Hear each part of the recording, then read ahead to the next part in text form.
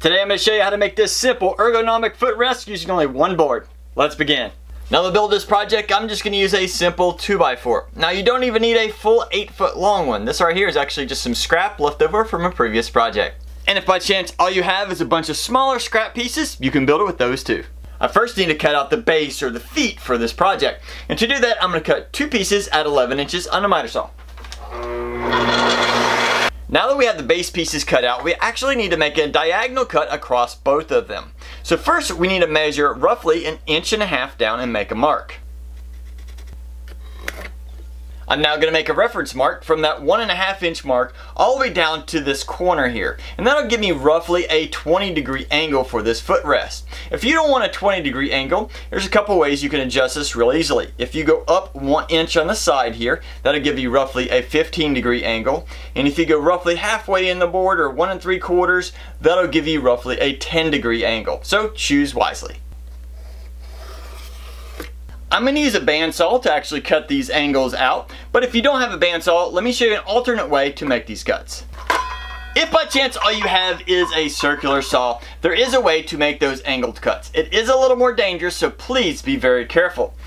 Take the board that we're going to cut on. Before we cut those 11-inch sections off, we want to first go ahead and draw those diagonal lines across the board.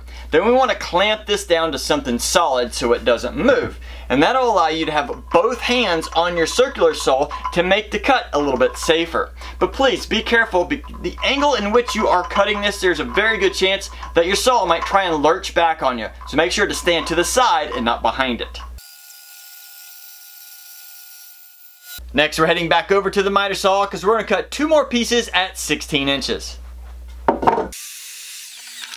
I'm then going to rip down those 16-inch pieces on my table saw to 1/2 inch strips. If by chance you don't have a table saw, that's okay. You can go to your home improvement store and pick up some 1x2 furring strips and they should work well for you.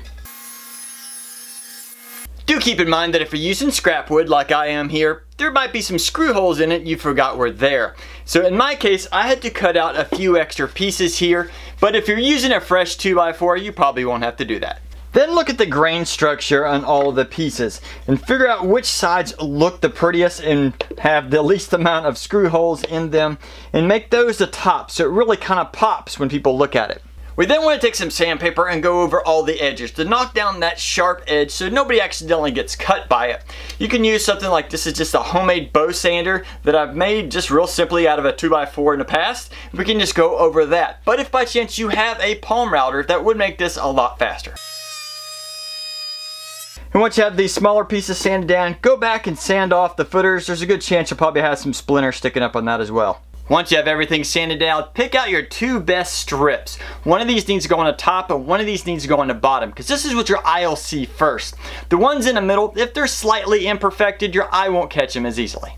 To attach these together, we can use screws or we can use glue. Now, if you use screws, there are a couple benefits. First off, once you have everything attached, you can use it immediately. And 2, if by chance these ever become broken, you can easily replace them. But if you use glue, it will look a little bit nicer. You won't have the screw heads seen, and everything will just look a little bit smoother. So, that's up to you. We first want to take the feet and lay them so they're pointing straight up. And then we take the first strip and we want to place it so that there's about a 1/2 inch overhang on each side.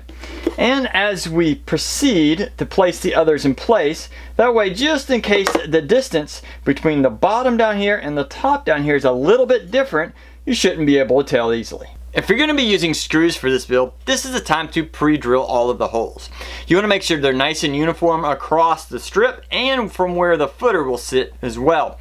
So make sure you measure very carefully. Now I'm going to use a drill press to make quick work of this, but you don't have to have that. If you just measure everything really carefully, you can do that just by hand. Now in the process of drilling these, I remembered I needed to do one additional step. In 4 of these, you do only need 1 screw centered. But in 2 of these, I actually have 2 screws that'll be going in. And the reason why is if you just have 1 screw going in each of the feet, if it got kicked a little bit, it could go off center. But by having 2 screws and 2 of the strips going across, it locks it in place. Now I've put that top board back in place and I've gently clamped it with another board on the base back here just to make sure everything stays in place as we add the screws. And the screw of choice is a number 8 at 3/4 inches long. Once I've had that first strip in place, I've laid this down flat and make sure it's still nice and square, and I'm going to add this other outside piece. Next up, we're going to take the rest of the pieces and we're going to set them in place, making sure that the ones with the 2 holes are going next to the outer pieces.